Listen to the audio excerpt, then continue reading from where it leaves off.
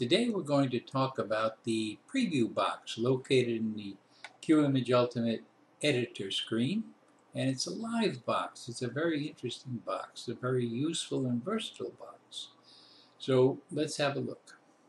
Okay, we're going to put this image into the queue by clicking on the plus, and if you already notice, if you're sharp, you can see both these girls have red eye, caused mostly from the flash, and it bounces and causes red eye. Okay, I'm going to double click in the middle of the image, bring you into the editor. Here we are. I'm going to right click. This is the important part. I'm going to right click in the area of interest. This happens to be her red eye. Okay, and there's our preview box, the one we're demonstrating.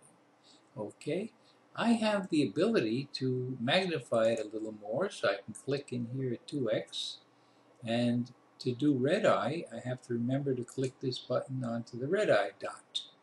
Put my pointer in the center of the eye, drag to the left, a little more, there we are. Okay, look how easy. Right click on the other eye. Notice I'm right clicking on the big image, not trying to move this thing around in here, because that isn't the way it's designed to work. Okay, we've got our pointer in the center of the eye, dragging to the left. There we are, red eye done. I can do her just as easily. Right click, remember, right click, and drag to the left, gets rid of the red eye. Just as simple as that. Okay, look how easy. Took no time at all. Okay, I'm going to say OK on this guy. That will apply this preview box, what we did in there, it applies it to the big image, and that's done. So I'm going to say done. I'm going to say save my filter that I just did. Watch the red eye disappear. Gone. Okay, I'll remove this one from the queue, and I'll show you another little trick here. We're going to take this image and put it in there. Again, double click in the middle to go into the editor. And if you'll notice, this girl has a little bit of a blemish over here. Okay, I'm going to right click on the blemish, and that'll open the preview box. There's our blemish.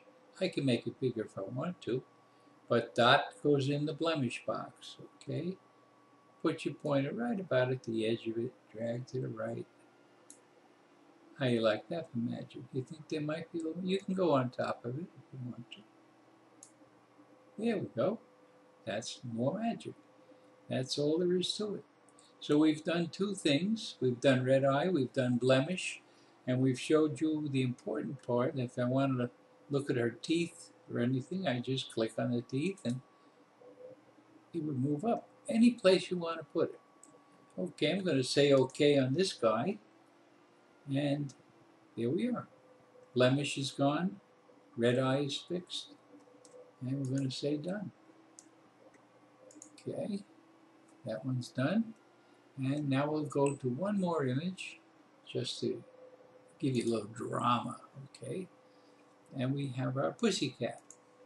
There he is. Again, double click in the middle, we bring up the editor box. We've got some serious red eye here, some serious red eye, okay? Now, you can do animals as well as you can do people.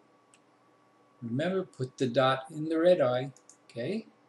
So now I take my pointer in the middle, drag it over to the left, and there she is. Okay? Now that's a pretty good demonstration of a difficult one. All right, now one more thing I want to show you. Let me get rid of this box. It would go away as soon as I said OK here, but I want to give you a little more demonstration. If you notice here, I have a few things. I've got a little bit of sharpening. I've got a little bit of negative fill light. Okay. Now, if I change the fill light, it's a live box. So if I changed it to -4, it made the live image darker. The fact that I touched this control will automatically bring up the box anyway, but it also sets this yellow button to look at the last thing you touched. So if I hold it down, you can see the difference with the added negative fill light and without. Okay, if I change it to a 3, you'll see the live change. See it? Okay, so it's a live box. That's the important part. All right, let me say OK over here, and I'll bring it up by touching something else so you'll see what I mean. If I touch this radius control and I say a 2, it brings up the box. Okay. It also sets the yellow button to the last thing we touch. Now let's hold it down, and you'll see the amount of sharpness. That's a little heavy, so I'm going to put it back to the 1. Okay, like that. And there she goes. Check it. Okay, now we have the fill light and we have the sharpness. If I hold the green button, it's showing me both off and on. So you got so much versatility in here. Okay, enjoy it. It's wonderful. It works easy. Just remember, right click on the big image to locate the spot that you want to work on. Okay, thank you very much.